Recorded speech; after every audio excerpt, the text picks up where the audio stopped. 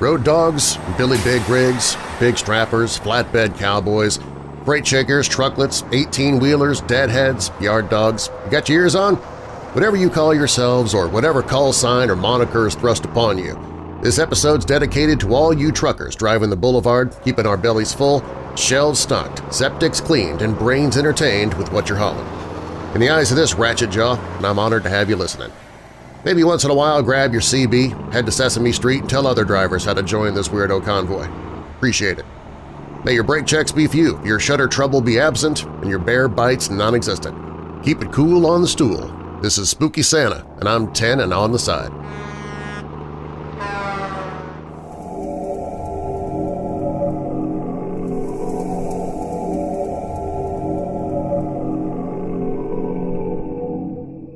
The legend of Old Stinker, a folktale descended from English werewolf stories of the 10th century, was long assumed by modern inhabitants of East Yorkshire to be nothing more than fiction, until the residents of Kingston upon Hull, or Hull as it is commonly called, started meeting the monster in the flesh.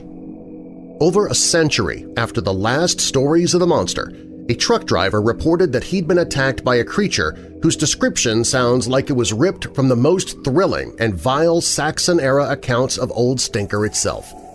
No further reports surfaced at the time, but the legend was reborn, and this time it refused to stay dormant.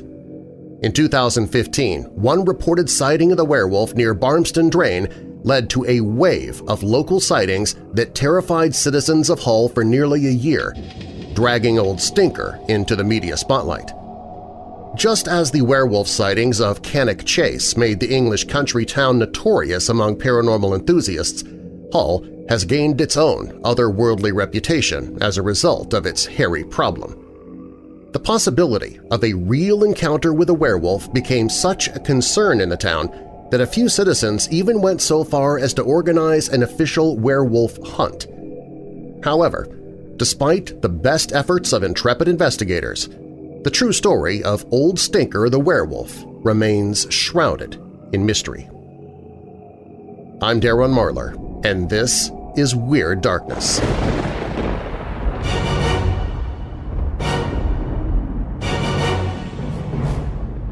Welcome, Weirdos! I'm Darren Marlar, and this is Weird Darkness. Here you'll find stories of the paranormal, supernatural, legends, lore, the strange and bizarre, crime, conspiracy, mysterious, macabre, unsolved, and unexplained. Coming up this hour, a man in Louisiana has a magnetic personality, not for the ladies but for the paranormal. A truck driver was not prepared for what he experienced one summer night at a tiny truck stop in the middle of nowhere, hardly the place where one would expect to encounter a ghost, if that's even what it was. But first, in 2016 there was something of a folk panic in Yorkshire, northern England, following reported sightings of an 8-foot werewolf with a very human face. It's known as the Beast of Barmston Drain, but most people call him Old Stinker. We begin with that story. If you're new here, welcome to the show.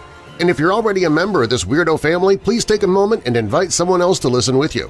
Recommending Weird Darkness to others helps make it possible for me to keep doing the show.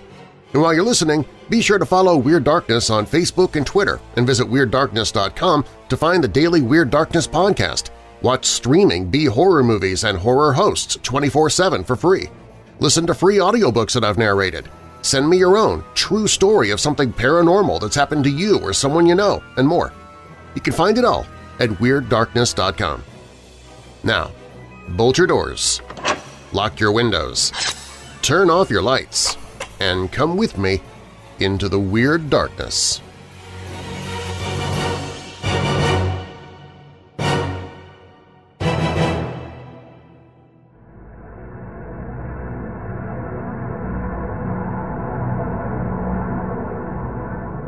Legends of Old Stinker's foul breath and vicious attitude persisted for hundreds of years before dying down in the late 18th century.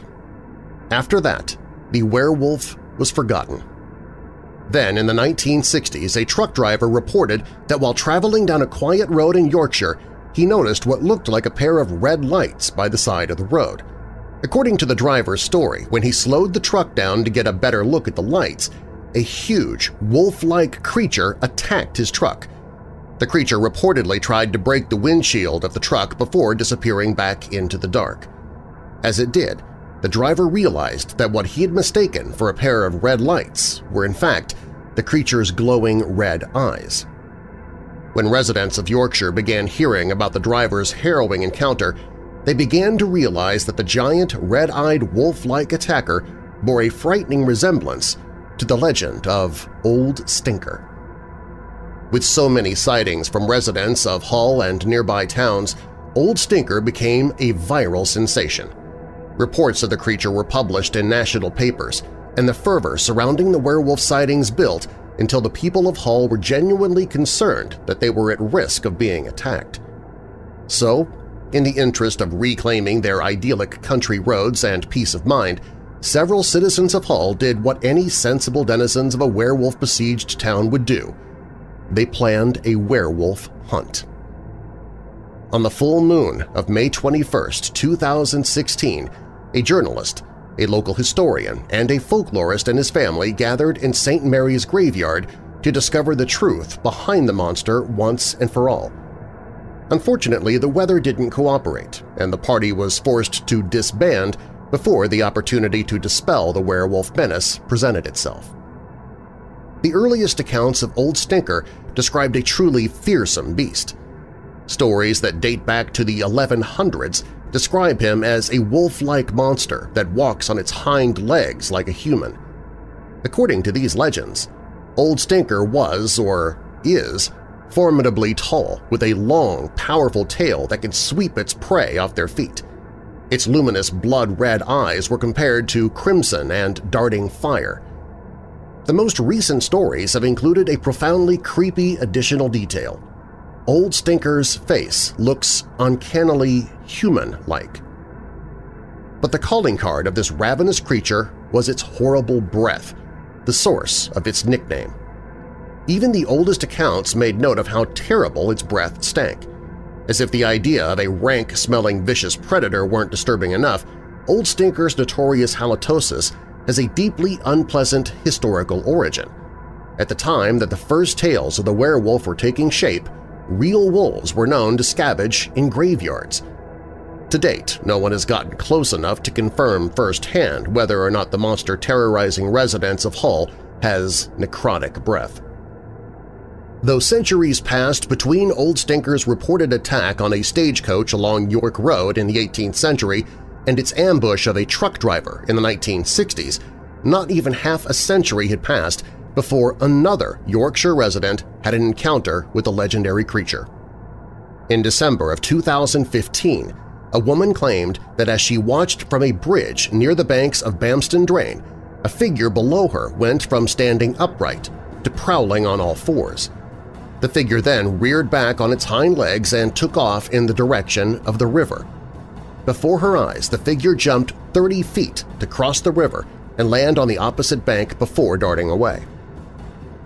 Shortly after, a Yorkshire woman reported seeing a figure go from standing upright to bounding on all fours across an embankment, other stories began to surface of the same mysterious monster. According to a couple who claimed to have seen the half-man, half-dog, the tall, shaggy creature was lurking in Barmston Drain, the same area where the first sighting took place. The figure was allegedly eating a German Shepherd dog by the embankment. When the couple stopped to try and see the figure more clearly, it suddenly took off, jumping 8 feet to clear a nearby fence, still carrying its meal between its teeth. Old Stinker's recent reign of terror over Hull is the newest addition to a history of werewolf folklore that has surrounded East Yorkshire, and particularly the city of Flixton, since the 12th century.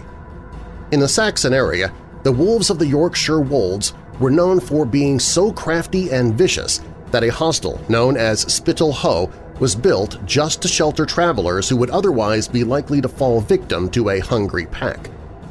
These wolves were so efficient at taking down both sheep and shepherd alike that the people of Flixton assumed them to be human shapeshifters in disguise.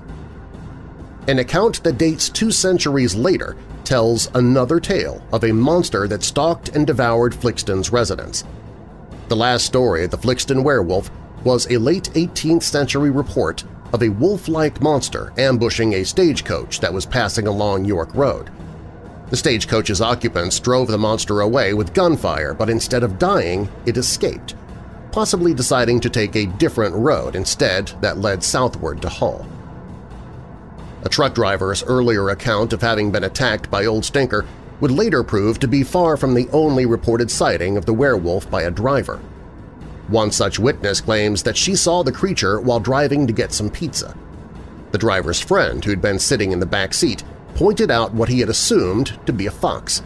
But when the driver looked out her window, what she saw looked less like a fox and more like a monster. A dog-like creature covered in cream and gray fur was walking on its hind legs right toward her car. She described the ghastly critter as being taller than the car itself and, even more disturbingly, having a human-like face. Once newspapers began to report the accounts of witnesses who claimed to have seen the wolf-like creature, it wasn't long before more sightings started pouring in. One witness claimed to have had her own frightening encounter with the monster while she was out walking her dog. Unlike some of her fellow witnesses, she wasn't able to get a very close look because her dog wouldn't let her. According to her account, the dog refused to go any further along the path, and the woman herself was overcome with horror. Residents of Hull weren't the only ones concerned about the sudden influx in werewolf sightings in their town. A local government council officer, Steve Wilson, offered to document any sightings of Old Stinker and report his findings back to City Council. Other Hull council members responded with gravitas when questioned about the beast as well. After a citizen named Wayne Carr filed a Freedom of Information request to inquire if the City Council had prepared any written policy or performed any risk assessments for the purpose of dealing with the werewolf effectively, he received a formal response through the appropriate channels. No. The Council did not elaborate any further than that word. To anyone living outside of Hull, Wayne Carr's formal request that the Hull City Council disclose whether or not it had taken appropriate measures to prepare for a werewolf infestation might sound like an overreaction. The truth is that in East Yorkshire, Old Stinker isn't the weirdest thing lurking in those woods. An area known as the Wold-Newton Triangle is reportedly home to a variety of freaky creatures, including zombies, fairies, and a screaming human skull, and it's practically in Hull's backyard. With this paranormal hotspot just a short drive away, and legends of Old Stinker beginning to gain traction again after decades, it's almost surprising that the Hull City Council responded to citizens' requests to capture the werewolf with a curt no rather than producing a hidden treatise on proper civic response in the event of a werewolf emergency.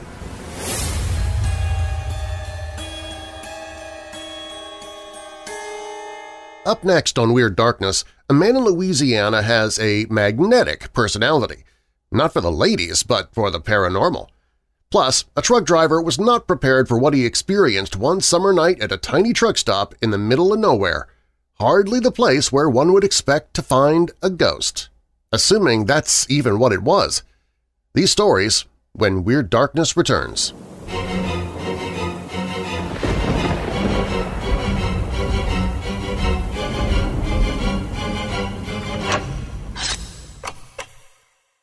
On the day of his execution, Do you think I'm evil? a serial killer gets a psychiatric evaluation. Evil isn't a clinical diagnosis. He claims he is a demon Do you believe in demonic possession? and also claims that before their time is over, Give me something to make me believe you.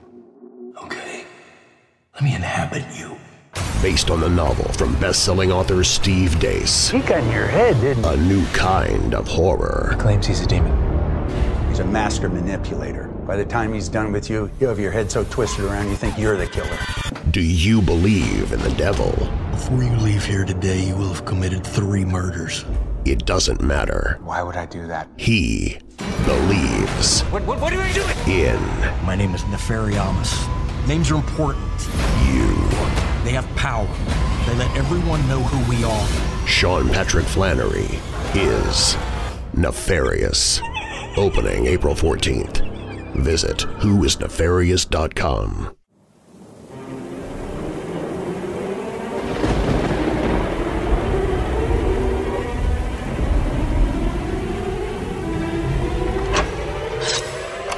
I'm Darren Marlar. Welcome back to Weird Darkness.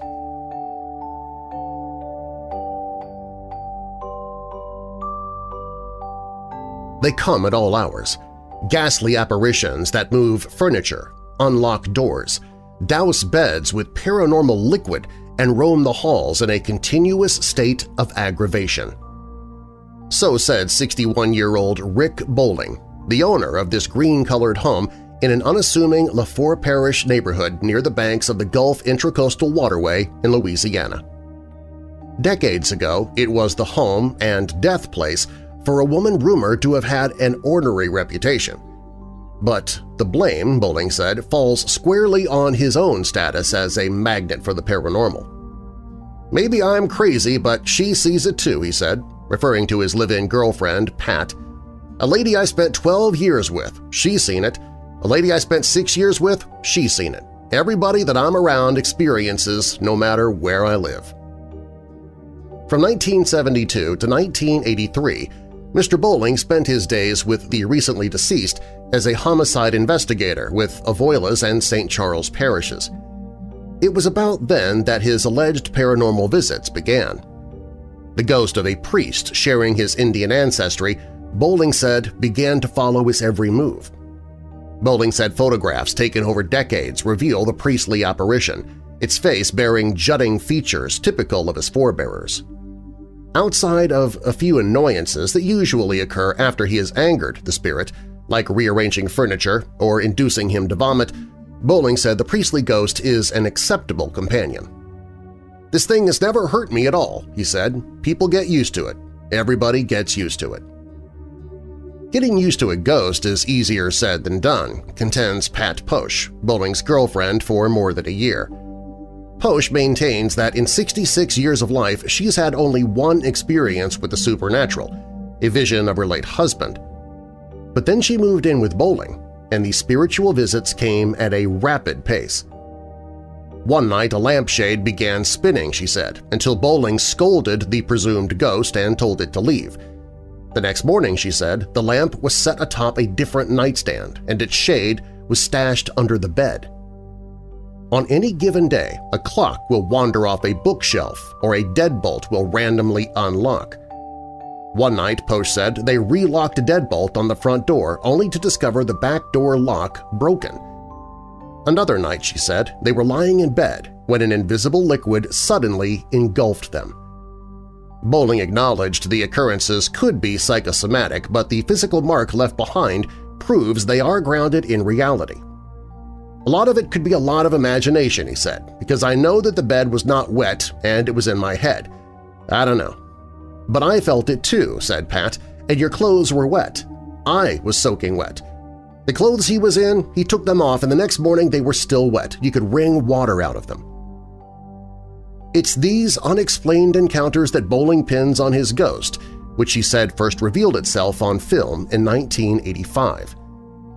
He was atop a Santa Fe, New Mexico mountain in an adobe church. The church houses a candle that locals say never burns out. Bowling took several pictures of the room, one of which he said reveals the priestly image whose shimmering face pokes through flowing robes. 8 months ago, the priestly apparition showed up on film a second time, Bowling said, at Bro's Hideaway in Lockport, Louisiana. Bro's Hideaway is a tavern next to an abandoned church where, locals recall, members prayed over the body of a dead baby tucked in an ice chest in an unsuccessful attempt to resurrect it. Photos taken one night at Bro's Hideaway show that Bowling said are the wispy apparitions of 3 faces above himself and his girlfriend. Everybody who looked at it so far says it's not smoke. Smoke is not that white, he said. Bowling admitted that some will doubt his experiences, but contended that they refuse to accept the supernatural. And addressing the skeptics, he concluded by saying, "Look at it real good. Have an open mind."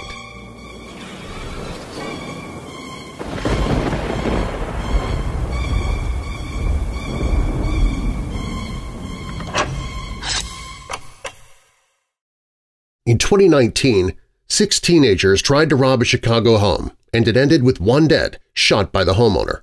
A Minnesota man is confronted by burglars at his home in 2012 and ends up being charged with murder for killing the intruders. In 2023, a man was killed after he broke into a home, and the homeowner is charged with murder. As a listener to Weird Darkness, you know how bad things can go in a crime, and even when defending yourself against the criminals, sometimes you are the one facing legal problems. That's why you never let the criminals get access to your home to begin with. Home security is no longer recommended. It is essential, and with ADT, it's no longer for the elite. It's for everyone. Right now, you can get a free home security system from ADT to keep burglars from entering your home in the first place. Just visit WeirdDarkness.com/ADT. That's WeirdDarkness.com/ADT.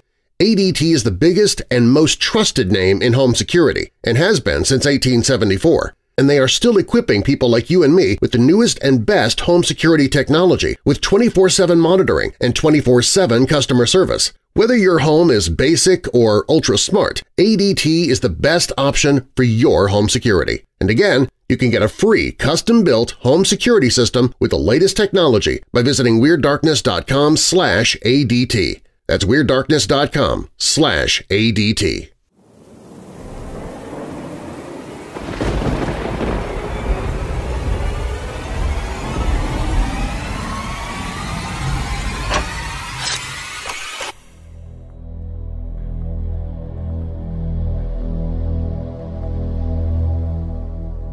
The life of a long-haul trucker is a difficult one. Long, tedious hours on the road, away from family for days or even weeks at a time. As Mike L. explains, they also witness many weird and incredible things on their interstate travels. Yet Mike was not prepared for what he experienced one summer night at a tiny truck stop in the middle of nowhere. Hardly the place where one would expect a ghost, if that's what it was. This is Mike's story in his own words. I'm an over-the-road truck driver, and I drive across all of the lower 48 states. I see some unusual things from time to time, but nothing compares to what I encountered in Palestine, Arkansas in mid-June of 2011. I was on a long haul from Detroit, Michigan to Houston, Texas. This was day 3 of my trip, and I was beginning to run out of driving hours for the day. I noticed a truck stop/gas station on the side of I-40, pulled off, and decided to call it a night. I was running ahead of schedule, so I was going to have myself a long 14-hour break instead of the usual 10. Off the bat, I didn't like the area, but had no other choice. The bathrooms were unkempt and had enough graffiti on the walls to classify itself as an inner-city truck stop, even though I was practically in the middle of nowhere. It was also a small shop, with parking for only a dozen trucks. After washing up, I purchased a new work knife, some hot food, and headed out to my truck. I sat in the captain's chair and listened to the radio while I ate my dinner with the windows down, letting in the dry wind. The Mississippi River had just began flooding, but there hadn't been any rain in over a week. The surrounding area was beginning to look like Nevada more than Arkansas. I finished my meal and cleaned up a bit. I slid out of the seat and onto the pavement as a gust of warm wind hit me. I strolled over to the dumpster, tossed my garbage inside, and began slowly walking back to my truck. I fished out a filterless cigarette and leaned against the bug-splattered side of my truck and lit it with my lighter. I enjoyed the smoke as I watched the sun set below the horizon. A few more trucks had backed into spots. I spotted one guy walking out of the store with a bottle of beer in his hand, looking around nervously as he quickly strode over to his truck. The life of a trucker. Something interesting and new every day. Risking his job over one lousy beer.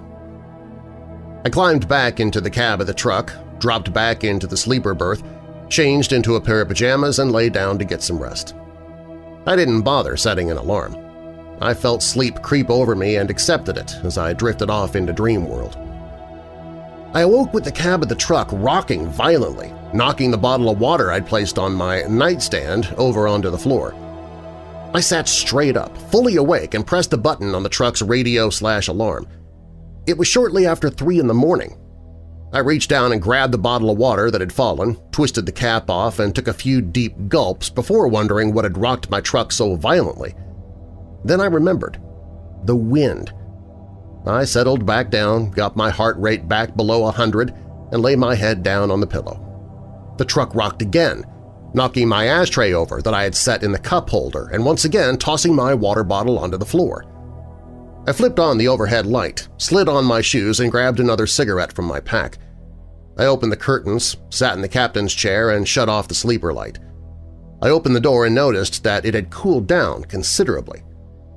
I shut off the truck, pocketed the keys, and climbed down onto the pavement to look around. At this time of night, the truck stop had only lights around the gasoline pumps, and their light could not reach the truck parking area. I looked around a moment, lit my cigarette, and then noticed something. The wind had stopped blowing. I wondered what had caused my truck to rock so violently then. Earthquake, maybe? I knew that a few had been reported around Memphis, and I was probably close enough to have felt a tremor, but that rocking motion did not feel like an earthquake. It felt like the wind hitting the side of my truck with a strong gust. Curiously and cautiously, I walked around the front of my truck to the passenger side and looked down the length of my trailer. I noticed movement low to the ground about 4 feet. Not fast. I used my keys to unlock the passenger side door, jumped up and grabbed my large flashlight from an overhead storage compartment. I climbed back down and closed and locked the door. I clicked on the light and shined it down the side of my trailer. There was a young girl standing off into the field about 10 feet behind my truck, but when I looked harder, she wasn't there. Well, like I said earlier, truck drivers see something new every day. This was certainly new. I began to walk toward the rear of my truck, scanning the field with my flashlight for any trace of the girl I had just seen. When I reached the back, there was no trace. It must have been a trick of the eyes. Heck, I hadn't even fully awakened yet. I glanced over my shoulder. There were no cars at the pumps, and the clerk definitely had not noticed me. I felt the call of the wild coming on and didn't feel much like walking into the store wearing my pajamas. I was in the middle of nowhere. No one could see me, so I figured no harm, no foul. I stood at the rear of the trailer and did my business, looking around for that girl again, also hoping that she wasn't hiding behind something and watching me do this. I put everything away and walked to the driver's side of my truck toward the cab. I took the last couple of puffs off my cigarette and flung it into the parking lot, used my keys to unlock the truck, and popped the door open. Just as I planted my foot on the fairing, I heard a distinct giggle. A girl's giggle. I stepped back down and shined the flashlight around. Nothing. "This is getting kind of creepy," I said, out loud. "He heard me!" A small girl's voice answered back. I jumped backward away from my truck. The voice had come from inside my cab. Something was wrong. I had the entire truck locked up while I was walking around. There was no way that someone could have gotten in without breaking a window. Steeling myself for what was going to be an uncomfortable encounter at the least, I took a step on the fairing and leaned my head into my truck. "Is anyone in here?" I asked. I hit the switch to turn on the sleeper's berth light. I climbed in. I put a knee on the seat and peered into the sleeper berth. "Good night," a soft voice said, which seemed to emanate from all around me. I flinched as I heard the word and felt a cold chill run through my body. I slid off the seat and stood up in the cab, bumping my temple off the overhead storage bins. I looked around the sleeper. No one was there. I turned around and shuffled into the cab to close the door when I saw the young girl again standing outside my truck on the pavement, looking up at me with lifeless eyes. Those eyes, you see, they weren't meant for a person. They were designed for a predator, and all of a sudden I felt like prey. I reached forward and slammed the door shut and flicked the lock. I quickly decided that I was not staying here for the rest of the night. I turned the key and heard my truck's motor rumble to life along with the familiar annoying buzz that was my air pressure gauge telling me that I didn't have enough air to release the brakes. I took a furtive glance out the window, and there she stood, still as a tree, looking up at me and smiling. I didn't want to get any closer to the window until I was ready to get my truck moving. This was wrong, and I did not want any part of this. That girl wasn't human. At least not anymore, she wasn't. It was almost as if she was something so inhuman that it would take the form of a human. It's hard for me to explain, and I feel sick just thinking about it. I heard the siren shut off and hit the valves to supply air to my brake system, and the system began to air up. The siren came on again. Screw this, I thought to myself. I have enough to get out of here. I disengaged the clutch, ground the truck into gear, and roared out the parking lot like the devil himself was behind me, which, for all I knew, he was. I looked in my side mirror as I was about to start turning right, and I saw the girl washed in the red and amber glow of my running lights. She was smiling at me and waving. I flew through my gears as quickly as they would let me as I got back onto the interstate. I drove about 45 minutes, repeatedly hitting the switch to turn on my interior lights to look around the cab and the sleeper, before finally spotting a larger truck stop at the next exit. After backing into one of the few remaining spots left, I shut off my lights and turned on the sleeper berth light as I walked into the back, and then paused. At the store, I had bought a souvenir. Nothing fancy, just a postcard with a picture of Arkansas on it. I also had bought a new knife. I'd never even taken the knife out of the box and remembered putting the postcard into a drawer for safekeeping. The point of the blade had been driven directly into the spot on I-40 where I had originally stopped for the night. The blade had been driven in, deep, pegging the postcard to my nightstand. It took me several minutes just to work the knife loose enough to withdraw it from the nightstand. Thankfully, when I turned the postcard over, no message had been left for me. To this day, I do not know what I saw. I hear other truckers talk of strange things that they see on the interstates, U.S. highways, state routes, but I've never mentioned my experience. I always felt that just by mentioning her, I'd walk back out of my truck and there she'd be, sitting on my bunk waiting for me. I threw that postcard away and tossed the knife into a dumpster. I got another postcard from Arkansas, just to keep the collection going. I've got 36 so far. When Weird Darkness returns, no animal had ever made such sounds, neither the lions of East Africa nor the angry bulls. At times it sounded like a veritable herd of wild beasts orchestrated by Satan had formed a hellish choir. And that was only a small part of the demonic possession of a girl named Clara. Up next.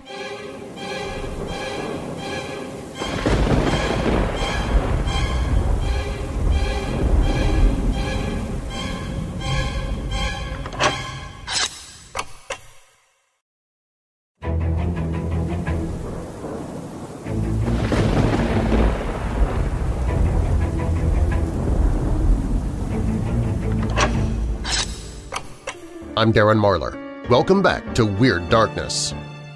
One strange phenomena that seems to go back well into the recesses of the shadows of time is that of demonic possession. The idea that mysterious entities from beyond our reality can jump forth to take over our bodies like a hand in a puppet.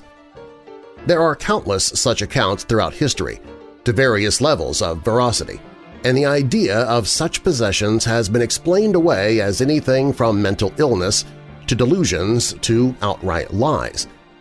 Yet every once in a while, a case will come along that seems to be beyond rational explanation and shows that there may be more to it than just hoaxes and misunderstandings. Back in the early 1900s, a girl by the name of Clara Germana Seeley was attending a school at a place called St. Michael's Mission in Natal, South Africa. By all accounts, the young 16-year-old girl, an orphan, was a fairly normal, even quiet girl, and she was just as devout and religious as any of her peers.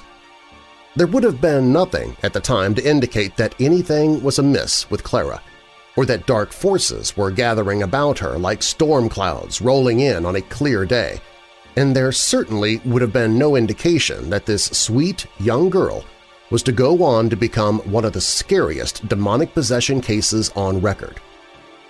Most of what is known of this case has been gleaned from journals and diaries written by nuns and priests at the mission, and although it is unclear just when the incident started, it seems likely that it began with a confession that Clara made one day.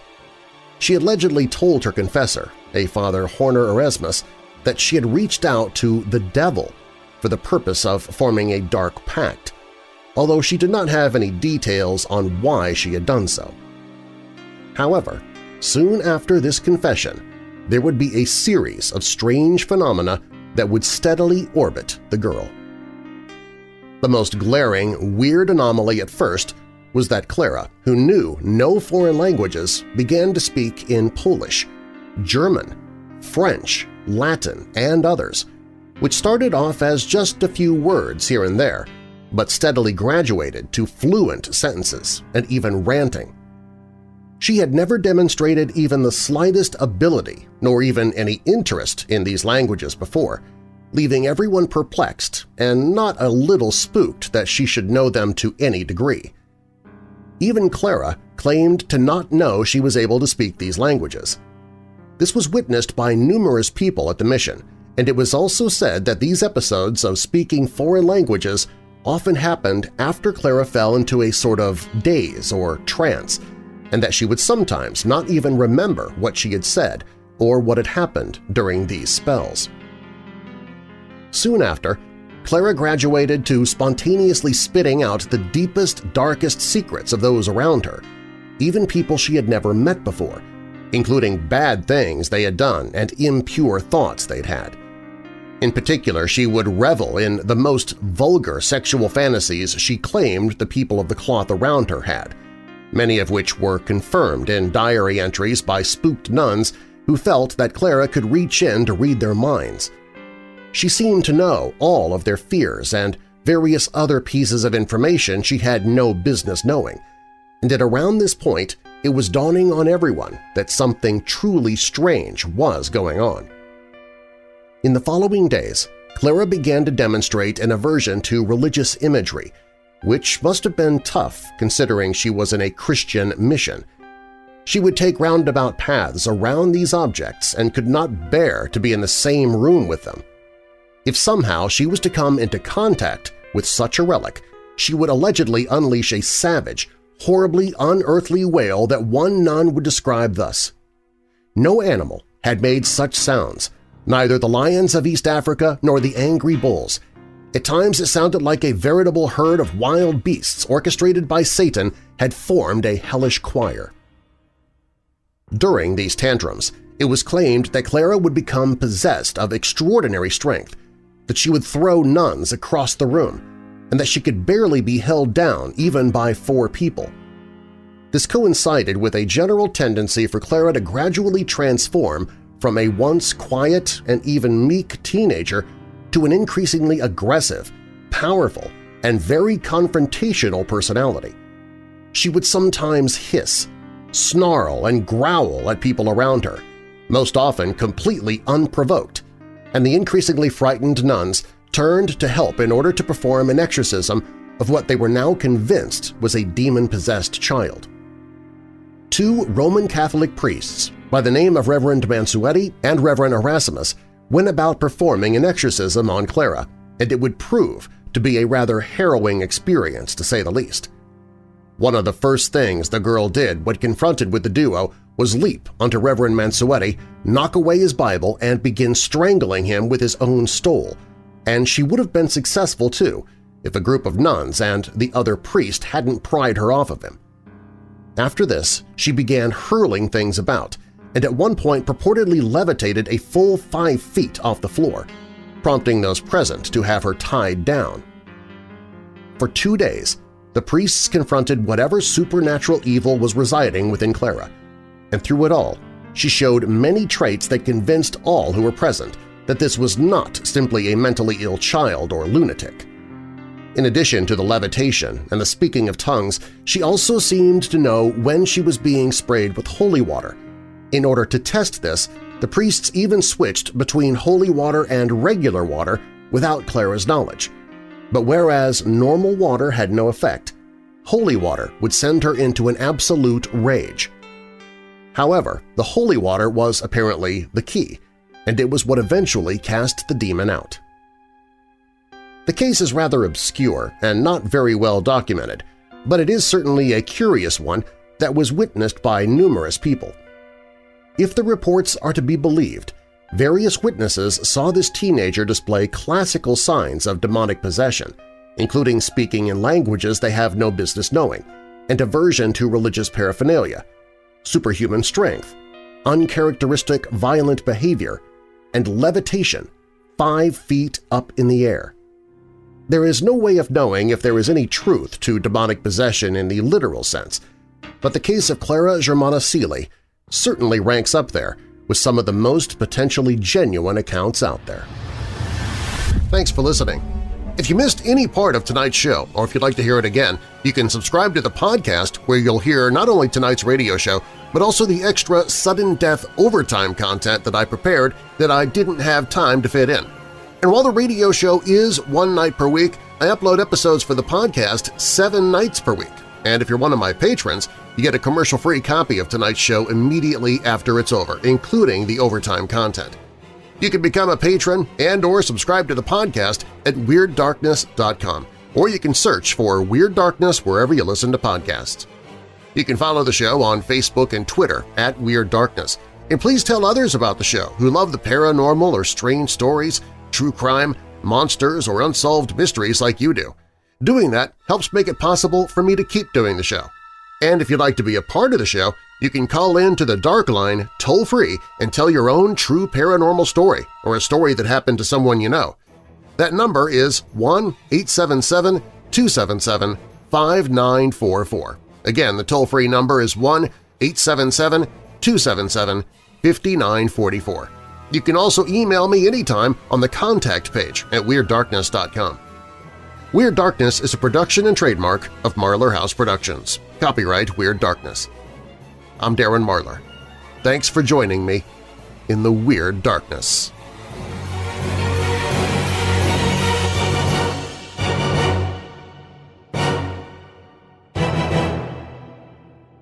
Hey Weirdos, keep listening. Hour 2 of the Weird Darkness radio show is coming up.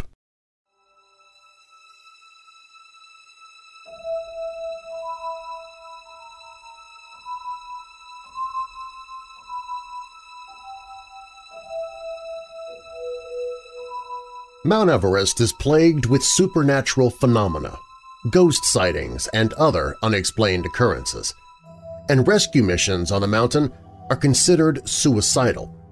Stranded hikers are sometimes left exposed to the elements so long that they don't survive. The mountain is like an open graveyard.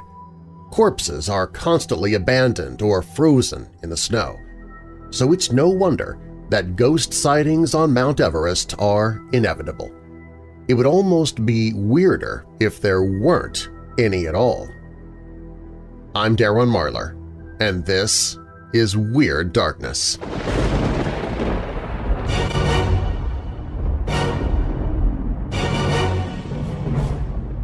Welcome, Weirdos! I'm Darren Marlar, and this is Weird Darkness.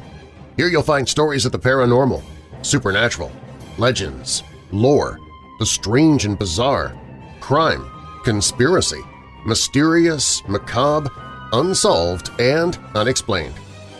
Coming up this hour… Want to live on the cheap in Tokyo, Japan? It's easy to do if you don't mind living with a ghost or two. Cryptozoologists are abuzz about recent sightings of a creature seen in the lakes of Connemara in Ireland. The creature's rumored to be up to 30 feet long, with a mane of hair running along its back. Is it a yet undiscovered species of fish, a giant eel, a cousin to the Loch Ness Monster in Scotland, or even perhaps a living dinosaur? No one has yet been able to answer the question, but recently monster hunters from around the globe came together in Ireland to try and find answers. And for decades, mountain hikers have been reporting strange things happening on Mount Everest while scaling to the top, weird events and encounters that could only be described as supernatural. We begin there. If you're new here, welcome to the show, and if you're already a member of this weirdo family, please take a moment and invite someone else to listen. Recommending Weird Darkness to others helps make it possible for me to keep doing the show. And while you're listening, be sure to follow Weird Darkness on Facebook and Twitter and visit WeirdDarkness.com to find the daily Weird Darkness podcast. Watch streaming B-horror movies and horror hosts 24/7 for free. Listen to free audiobooks that I've narrated. Send me your own true story of something paranormal that's happened to you or someone you know, and more. And you can find it all at WeirdDarkness.com. Now, bolt your doors, lock your windows, turn off your lights, and come with me into the Weird Darkness.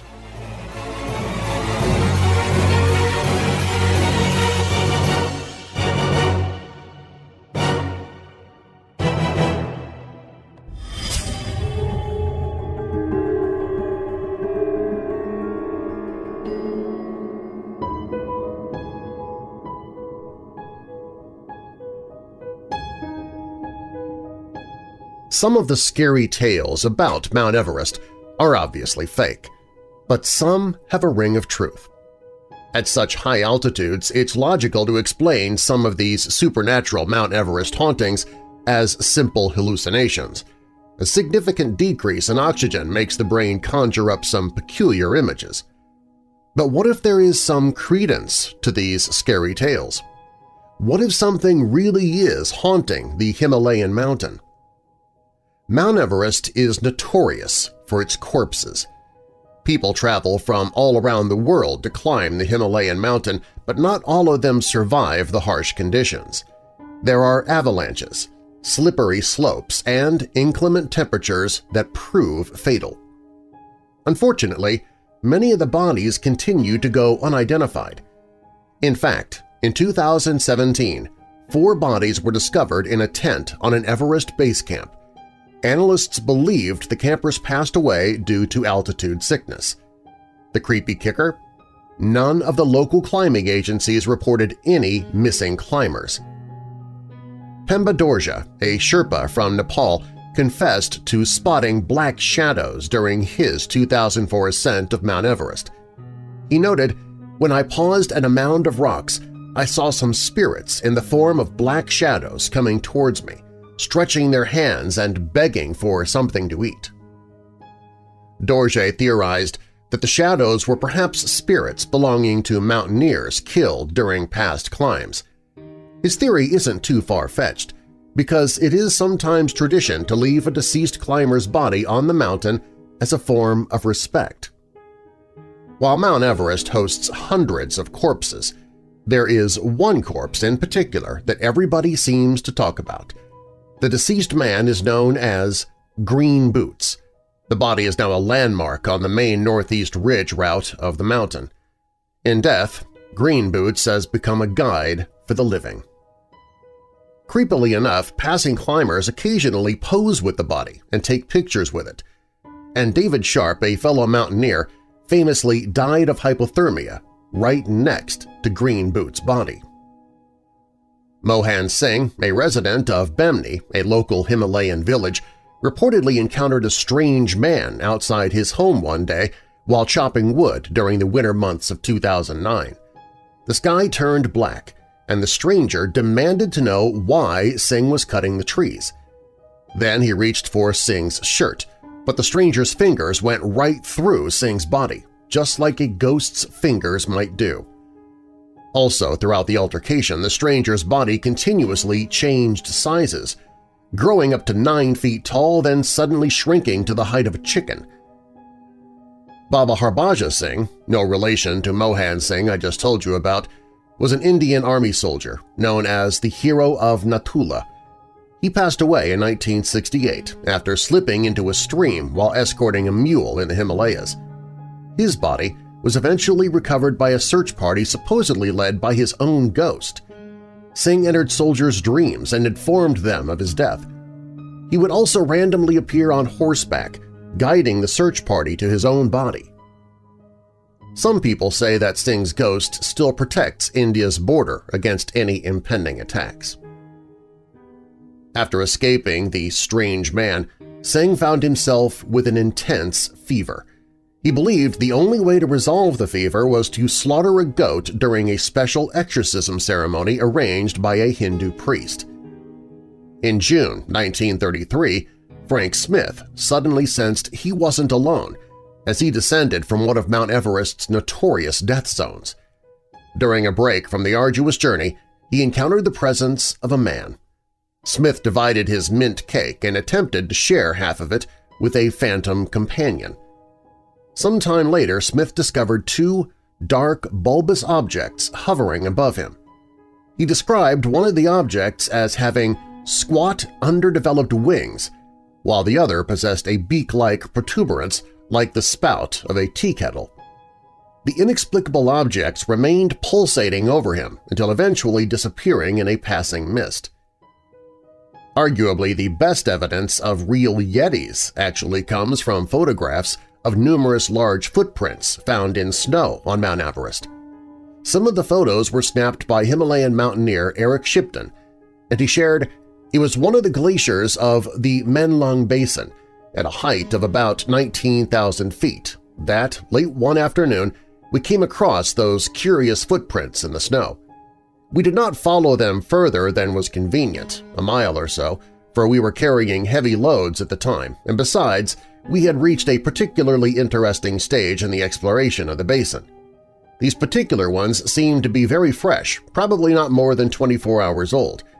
We had no doubt whatsoever that the creatures, for there had been at least two that had made the tracks, were Yetis, or wild men. In 1975, Dougal Haston and Doug Scott claimed to sense a third climber aiding their survival during one particularly brutal night on Mount Everest. Haston and Scott were members of the first expedition that successfully climbed Mount Everest using an uncharted path. Their hiking method utilized finger holds, edges, and smears rather than normal crack climbing. The ghostly mountaineer that the men encountered apparently provided extra company and encouragement. Haston and Scott claimed that the phantom climber helped them make it through the night alive.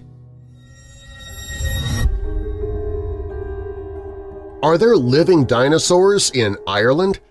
That story's up next on Weird Darkness. By the way, if you have a true story to tell of your own, something that's happened to you or someone you know, you can share it by clicking on Tell Your Story at WeirdDarkness.com.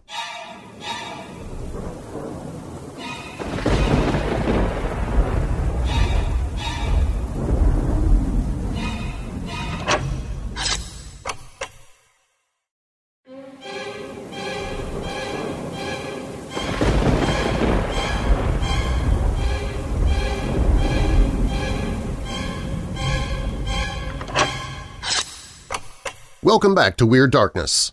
I'm Darren Marlar. Have you seen the Monster Channel? It has horror hosts, B-horror movies, retro television commercials, and a whole lot more. You can watch it anytime, absolutely free, 24/7, 365 on the Weirdo Watch Party page at WeirdDarkness.com.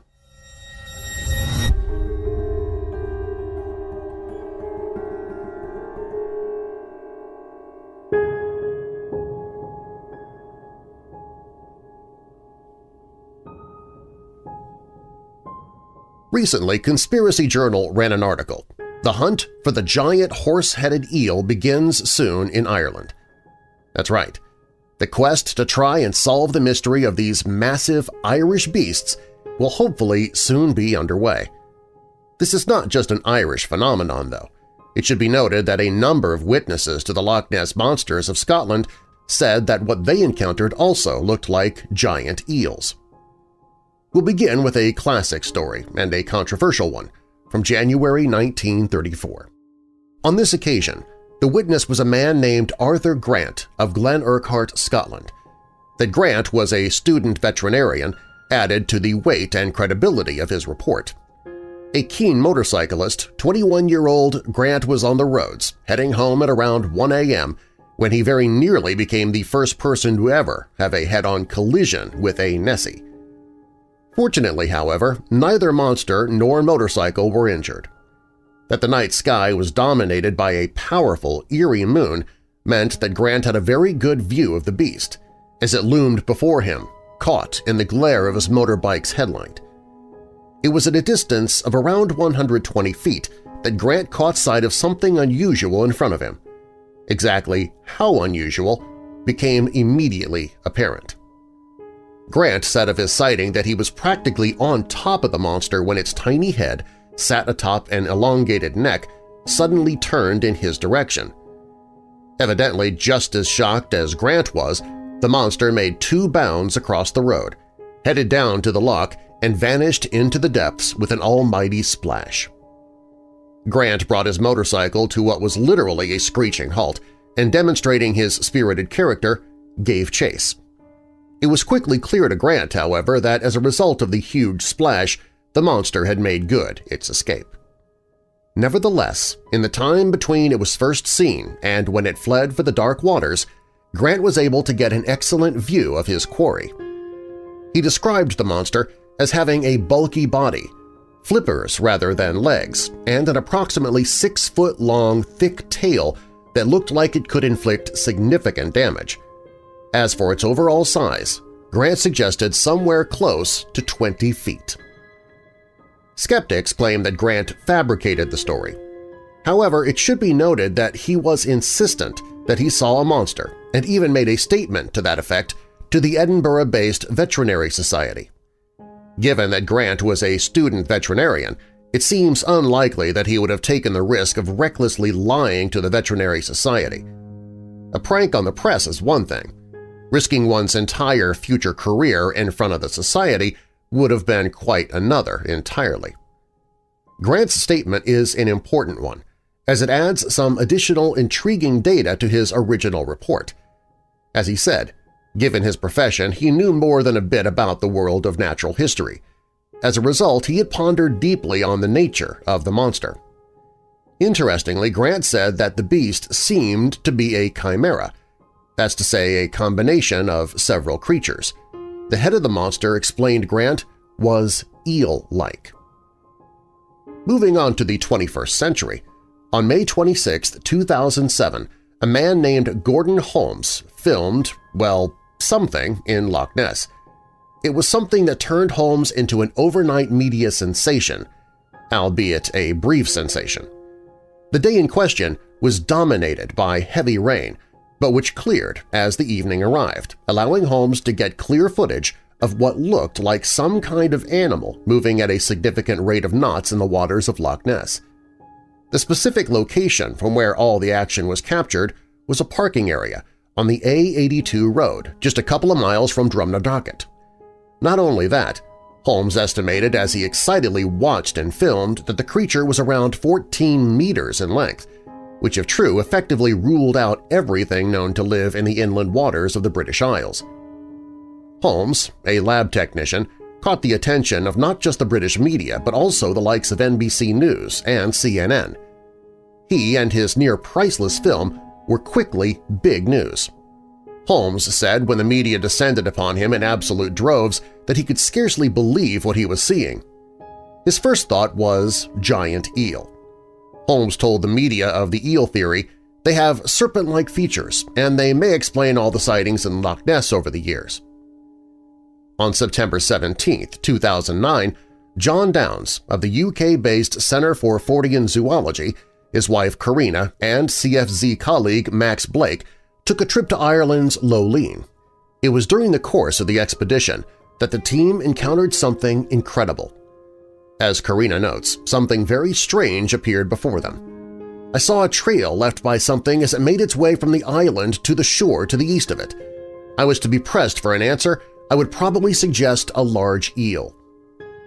Max Blake recorded his thoughts on the encounter, too. "If I had to make a guess, I would say that it was most likely to have been a giant eel." In June 2015, a huge fish was spotted by 2 astonished and terrified anglers on the River Nain in the Fens, Cambridgeshire, England.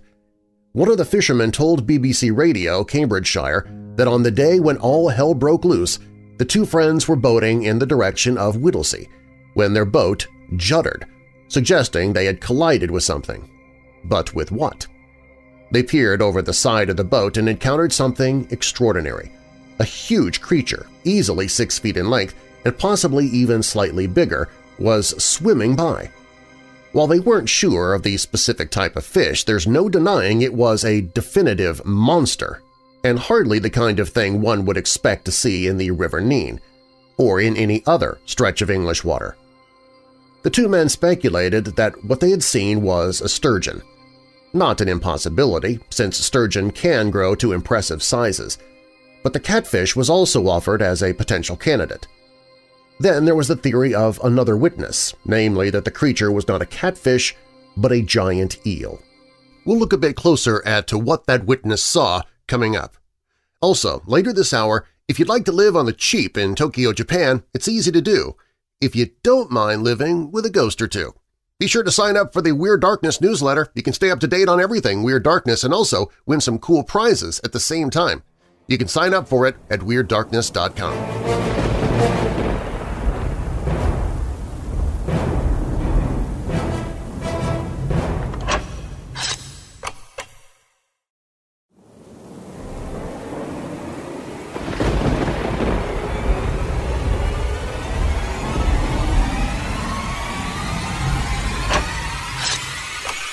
I'm Darren Marlar. Welcome back to Weird Darkness. So what is this strange lake monster being seen in Ireland? We continue with what that next witness saw right now. The witness was Michelle Cooper, who was prompted to come forward by the media publicity given to the June 2015 encounter. Her sighting, however, had occurred somewhere in the region of 1 year earlier. She said to the Cambridge News that some of her friends poked fun at her when she told them of her encounter with the mysterious Leviathan. But Michelle was sure that she saw something huge and daunting. Notably, while speaking with the media, she noted that when I researched what it could be, I found it looked exactly like the giant eels you get in America. I was really shaken up by it. Monster hunters are coming to Ireland this summer in search of this eel-like creature with a head like a horse. Cryptozoology is a subscience that aims to uncover creatures that are usually confined to folklore, and cryptozoologists from the U.S. and elsewhere are making plans to explore Irish lakes in search of mysterious creatures this coming August and make a documentary about their findings. Ireland has a rich history of these animals, and the documentary makers are planning to search the lakes of Connemara for the horse eel, or pistas as they are known.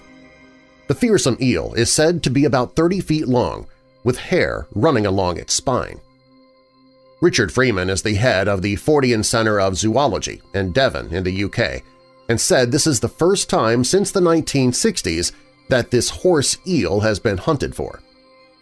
This center is the only one of its kind in the world, and Richard, who is an ex-zookeeper, has been at the helm since founding it in 1992. He is providing support for the documentary Enigma that Travis Wolfe and Alison Jorlian intend to shoot later this year. He told the Irish Mirror the last proper investigations were carried out by Captain Lionel Leslie and author F.W. Holliday in the late 1960s. Captain Leslie used dynamite to force the creatures to the surface. He reported seeing one thrashing about at the surface after a blast had been set off. The creatures reported from the lows are known locally as horse eels or pistas. They're said to resemble eels with a horse-like mane running along the back. They range from 10 to 30 feet long and are capable of crawling across the land. The most famous sighting occurred in 1954 at Lofada when Georgina Carberry, a librarian from Clifton, and her friends saw a 30-foot eel-like beast with jaws like a shark. The creature she described as wormy terrified her so much she had nightmares for years and would never return to the low alone or at night. However, Richard said this new study is particularly important because the monsters may just be a massive strain of eel. He said the monsters may be a gigantic mutant strain of the common eel. The European eels live in fresh water, but when it's ready to breed, it swims out into the Sargasso Sea. The eels breed and die here, and the young swim back to the waters inhabited by their ancestors. However, there is a theory that some eels never sexually develop. These eunuch eels, as they're known, remain in fresh water, and nobody knows just how long they live or how big they get. It's believed that these mutations are, on occasion, within a normal population of eels. The Enigma documentary aims to uncover what's really in these lakes using state-of-the-art equipment and to document their findings. Richard said that if we can understand what causes such growth in eels, we may be able to understand animal growth in general much better. When asked about the skepticism that surrounds cryptozoology, Richard said that he doesn't pay any notice to it. He said, "I stopped caring about what mainstream science thinks a long time ago. The giant squid, the mountain gorilla, the Komodo dragon, and the okapi were all dismissed as myths before they were discovered. Large animals are still being discovered today. The great days of zoology are not done." For generations, the farmers and fishermen of Connemara have spoke of strange creatures that dwelt within the surrounding bog waters. They were addressed by different names, and though somewhat elusive, they were quite real. Children were often warned to avoid certain lakes, and even peat harvesters knew better than to work near shore during the evening.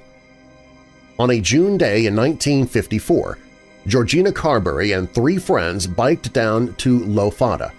They unlocked a boat owned by the Clifton Angling Association and set out upon it with their fishing gear. By late in the afternoon, they had succeeded in securing a number of trout. The group decided to set the boat ashore along a finger of land that almost splits the lake in half. As they were settling down with their tea, one of them pointed out an object moving from an island, the island, which she assumed was a man swimming. Soon it became apparent that it was too big to be human. The mysterious object was approaching them at a very leisurely pace. When it reached within 20 yards distance, Georgina made the first move and jumped back. The others took cue and likewise got some distance from the water. As soon as they'd moved, the thing swung right around a rock near the shore and dove. In less than 2 minutes, it had gone practically up to the island again, where it reappeared. When the creature came close to the group on shore, it opened its huge, great mouth. 2 big humps were noticed sticking above the water behind its head. Georgina said she spotted a forked tail when it swung around the rock. The interior of its mouth was white, and Georgina likened it to a shark's mouth. Georgina described the animal's skin as wormy or creepy, as it seemed to have motion throughout its body at all times. Georgina claimed to have reoccurring nightmares afterwards and avoided the lake for a good 6 or 7 years. Even then, she wouldn't go alone. One of the other witnesses to this day begs her family not to go near Lofada. On February 22, 1968, farmer and marble quarry worker Stephen Coyne set off to gather dry peat near Lonahuan with his eldest and the family dog. As he approached the peat bed, Stephen spotted a black object amongst a patch of reeds within the lake. Assuming it was the dog he whistled for, but the dog appeared running along the shore. While en route, it noticed the figure in the water and began barking. Stephen could see it was some sort of large animal with a black head that was rounded like a kettle and fused upon a neck an estimated 9 inches to a foot in diameter. The skin was black, hairless and slick-looking, very much like an eel's. The creature began swimming around the small low until it apparently became annoyed at the dog's continual barking. With an open mouth, it began homing in on the canine's position. However, when Stephen arrived at his dog's side for support, it retreated and resumed its aimless swim around the low. Whenever it would duck its head underwater, 2 humps would come into view. A flat tail was also seen on occasion, and in one instance was even extended up towards the head. Stephen sent his son home to get a camera. Unfortunately, there was no film, but when the boy returned with his mother and additional siblings, making a total of 7 at the scene, Mrs. Coyne proved to be the bravest of the bunch and drew closest to shore. Perhaps because of her vantage point, she would later note what appeared to be horns emitting from the animal's head, a feature unnoticed by Stephen or the children. Stephen thought the closest distance they had between the animal was 9 yards, whereas Mrs. Coyne felt it was more like 5 yards. The creature kept swimming back and forth across the lake for the better part of an hour, until finally the Coynes felt they'd seen enough and returned home. Apparently, the horse eel is not exclusively a water animal. as a man named Thomas Conley reported that one evening in September when he noticed a strange animal lingering on the shore of Lonahuan. The creature was rolling or crawling toward the water when Thomas first spotted it only 15 feet from the lake's edge. It was bigger than a mare's foal and very long, with a width estimated at 2 to 2.5 feet.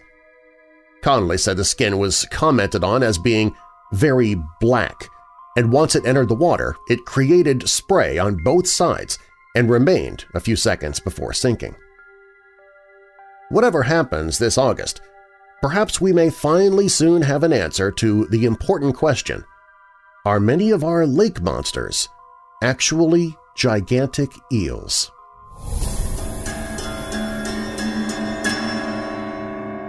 Coming up, how would you like to live on the cheap in Tokyo, Japan? Well, it's easy to do. That's assuming you don't mind living with a couple of ghosts. That story's up next, when Weird Darkness returns.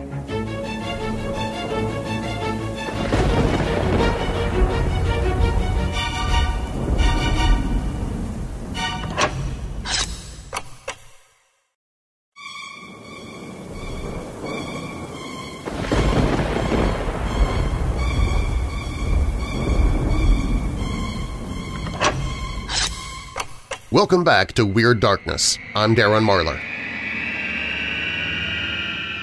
The neon-drenched, vast urban megapolis of Tokyo, Japan is one of the largest, most advanced, high-tech, and modernized cities on the planet.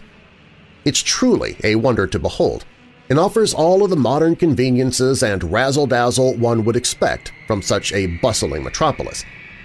Yet, if you want to live here, you are in for a surprise. Land prices and rent here are through the roof, with Tokyo consistently ranked as one of the most expensive cities to live, not in just Japan, but on the entire planet. However, there is a way, and if you don't mind sharing a place with spirits and ghosts, you can get a really good deal.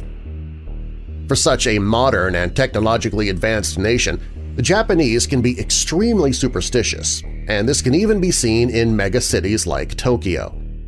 One area where this superstition comes to the fore is in choosing a place to live, and one type of residence that is typically shunned are what are known as stigmatized properties, or jikobuken in Japanese, which are places that have some association with death and suffering.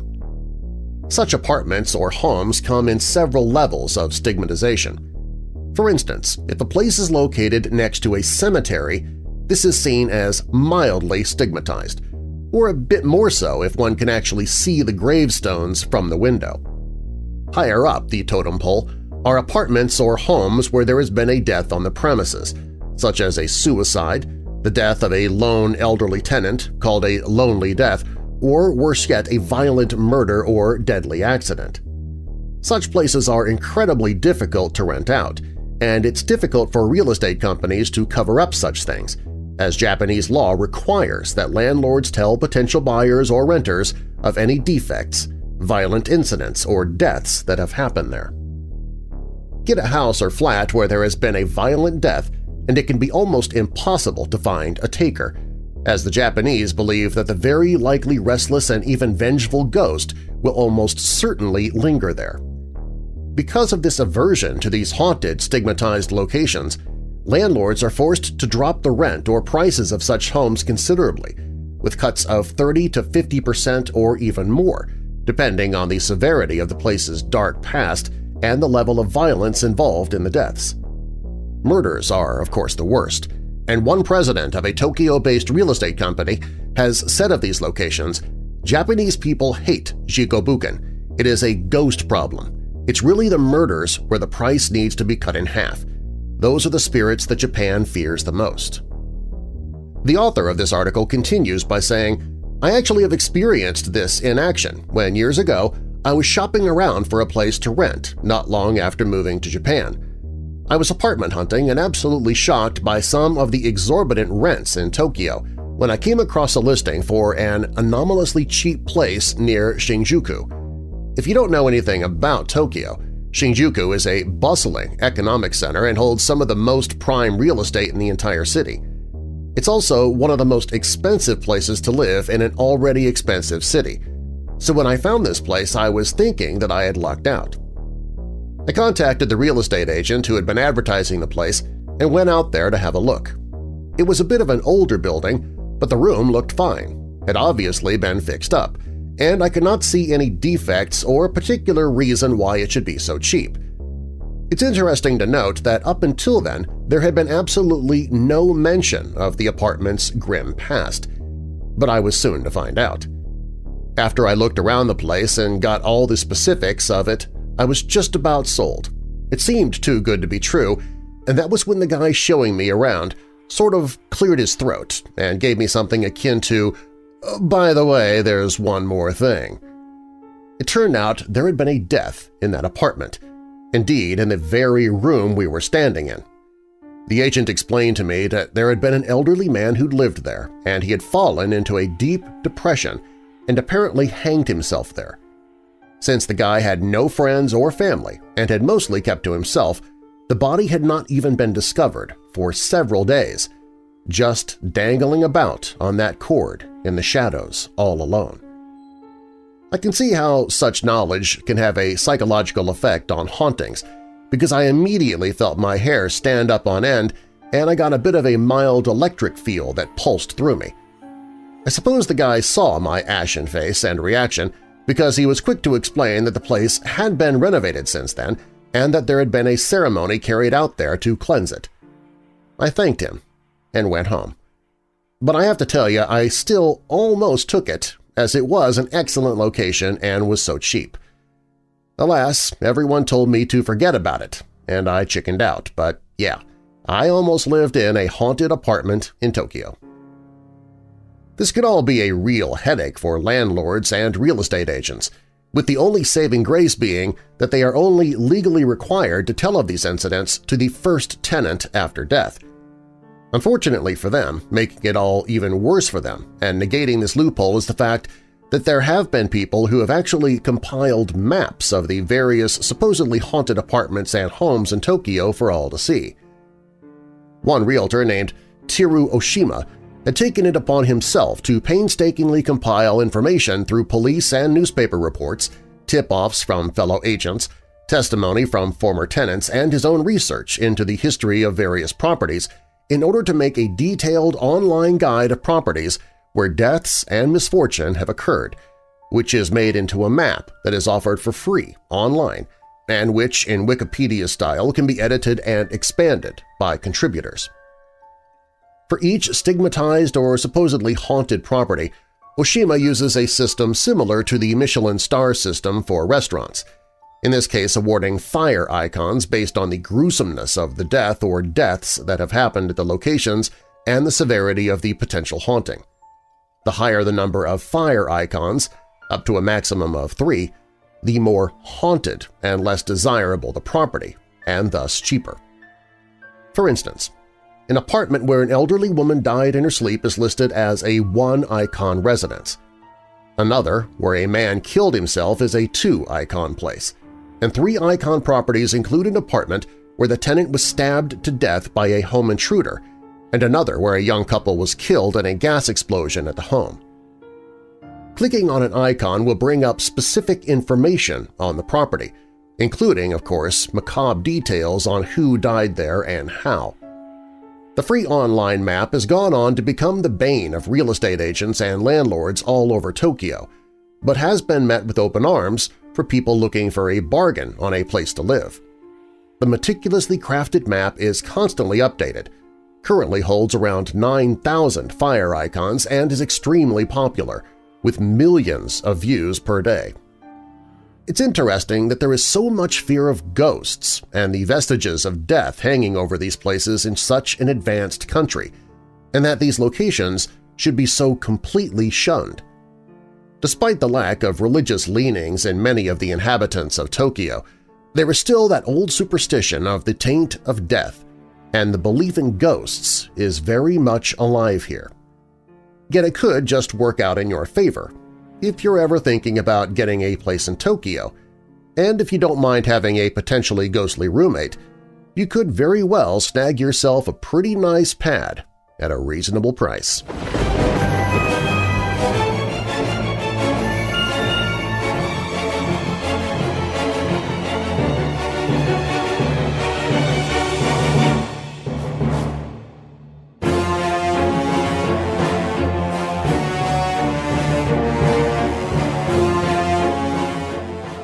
Thanks for listening. If you missed any part of tonight's show, or if you'd like to hear it again, you can subscribe to the podcast where you'll hear not only tonight's radio show, but also the extra sudden death overtime content that I prepared that I didn't have time to fit in. And while the radio show is one night per week, I upload episodes for the podcast 7 nights per week. And if you're one of my patrons, you get a commercial-free copy of tonight's show immediately after it's over, including the overtime content. You can become a patron and or subscribe to the podcast at WeirdDarkness.com, or you can search for Weird Darkness wherever you listen to podcasts. You can follow the show on Facebook and Twitter at Weird Darkness, and please tell others about the show who love the paranormal or strange stories, true crime, monsters, or unsolved mysteries like you do. Doing that helps make it possible for me to keep doing the show. And if you'd like to be a part of the show, you can call in to the Dark Line toll-free and tell your own true paranormal story or a story that happened to someone you know. That number is 1-877-277-5944. Again, the toll-free number is 1-877-277-5944. You can also email me anytime on the contact page at WeirdDarkness.com. Weird Darkness is a production and trademark of Marlar House Productions. Copyright Weird Darkness. I'm Darren Marlar. Thanks for joining me in the Weird Darkness.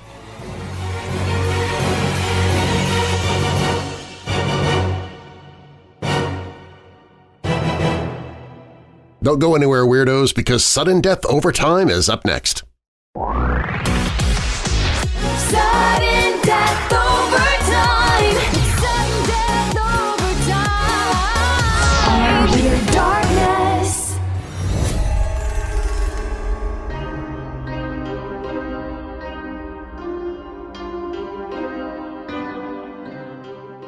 Nearly 30 years ago, on August 1st, 1990, authorities in New Hampshire met with still-grieving widow Pamela Smart to deliver some good news and bad. The good news is we've solved the murder of your husband, they said. The bad news is you're under arrest. Just 3 months earlier, on May 1st, 1990, the 22-year-old media coordinator at Winnicott High School had come back home from work to find her 24-year-old husband Greg brutally murdered in their living room in what appeared to be a botched robbery. Police determined that Greg had been killed by a single gunshot wound to the head. Further analysis revealed the bullet was from a .38 caliber gun, but the ransacked state of the Smart home soon revealed itself to be a ruse. Pamela Smart was suspected of seducing one of her students and then convincing the student to murder her husband. The murder shocked the once quiet town of Derry, New Hampshire, and the ensuing trial captured headlines across the country. One of the first high-profile trials involving a teacher-student affair, the Smart case also made an impact on pop culture. Joyce Maynard's popular novel, To Die For, drew upon details from the Pamela Smart story, and later was adapted by Gus Van Sant into the 1992 film of the same name, starring Nicole Kidman. Maynard's seductive page-turner, the New York Times Book Review calls it that, follows a local weather reporter named Suzanne Moretto who yearns for superstardom. When her dreams fail to come true, she decides her unglamorous husband is to blame, so she seduces a 15-year-old admirer to permanently take care of her husband. Greg Smart was murdered on or around May 1, 1990. Pamela reportedly found the body after coming home from a meeting and soon reported it to the police. Pamela was noticeably chatty about the death of her husband. 5 days after the violent death of her husband, she contacted Bill Spencer at WMUR News Channel 9 and offered the station an exclusive interview. Then, on May 14th, police received an anonymous phone call indicating a girl named Cecilia Pierce knew about the plan to murder Greg. Cecilia was a student intern of Mrs. Smart's at Winnicott High School. Cecilia first met Pamela when she was assigned to work at the school's media center. The two developed a close friendship, and Cecilia began to spend the night at the Smart home. There, she discovered her outgoing teacher possessed a very dark secret. Pamela was in love with a 15-year-old boy named Billy Flynn. The amorous instructor believed she could successfully keep the affair under wraps. Unfortunately for her, though in no way surprising, Billy was far less tight-lipped. Billy bragged about his love life to his buddies. Vance Latham Jr., Patrick Randall, and Raymond Fowler. They all knew about the affair. The gang was known as troublemakers around Derry. When Billy suggested they rob a house, the others went along with it, not realizing who they were going to target. Greg Smart, the one man standing in Billy's way. On May 1st, the gang drove to the Smarts' condo. Vance and Raymond waited in a plaza behind the condo while Billy and Patrick went inside. Approximately 90 minutes later, the two returned to the car visibly shaken. On the ride home, Billy and Patrick admitted to killing Greg Smart. Patrick said he held the man down with a knife to his throat while Billy shot him in the head. On June 11th, fresh off Cecilia's tip, police arrested Billy, Patrick, and Vance. Billy was charged with first-degree murder. Patrick and Vance were charged with being accomplices to the crime. It didn't take long for young Billy Flynn to confess to the killing, though he claimed the deadly act was justified. Greg had beaten Pamela, and Billy saw the bruises to prove it. A sensitive and protective boy, Billy merely wanted to save the woman he loved. For her, he was willing to kill. Bolstered by Billy's confession, the police zeroed in on Pamela Smart. First, they tapped her phone line. Then they convinced Cecilia to wear a wire and get Pamela talking about the murder. On July 13th, police obtained a recording between the two friends that implicated Pamela in the murder of her own husband. On August 1st, she was arrested in her office at Winnicott High School, and WMUR News caught the entire thing on tape. Before the trial even found a jury, the case became a media sensation. The image of the young, grieving widow now on trial for the death of her own husband captivated the nation. Beginning March 4, 1991, the trial was televised live every day, the first to air on court TV. Facing first-degree murder charges, Pamela would receive life in prison if convicted. All four boys – Raymond had been arrested during the pre-trial hearing – had secured plea bargains before the trial began, and the prosecution used their testimonies to portray Pamela as a woman intent on murder. Pamela admitted to the affair with Billy, but claimed she was innocent of the murder. She claimed her husband was also sleeping around and she had wanted to repair the relationship. When she tried to end things with Billy, he flew into a jealous rage. Cecilia testified to the contrary, though, claiming that 2 months before the murder, Pamela confessed she was madly in love with Billy. The jury sided with the prosecution. Pamela wanted to avoid expensive divorce fees and profit from Greg's $140,000 life insurance policy. On March 22, 1991, Pamela was found guilty of being an accomplice to first-degree murder, conspiracy to commit murder, and witness tampering. She was sentenced to life in prison without the possibility of parole. All four boys served their sentences and were released. Billy was the last to be granted parole in March 2015, 25 years after the murder. In 2014, HBO aired a documentary, Captivated, featuring interviews with Pamela Smart, who maintains her innocence to this day. In May 2019, nearly 30 years after the shocking trial, Pamela Smart was denied a sentence reduction hearing by the New Hampshire Executive Council. Smart's failed request marked the second time she has asked the State Council for a hearing, thus exhausting all of her appeal options.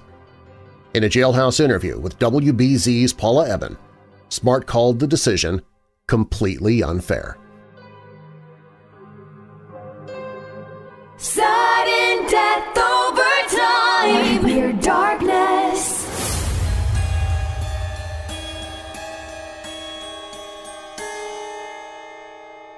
This final story comes from Weirdo family member Josh Marinkovic. He said, "My whole life I've been able to see spirits or feel a presence from time to time. My mom attributes it to the fact that I almost died while she was giving birth to me. I literally had one more minute, a single minute to live, or else they couldn't save me."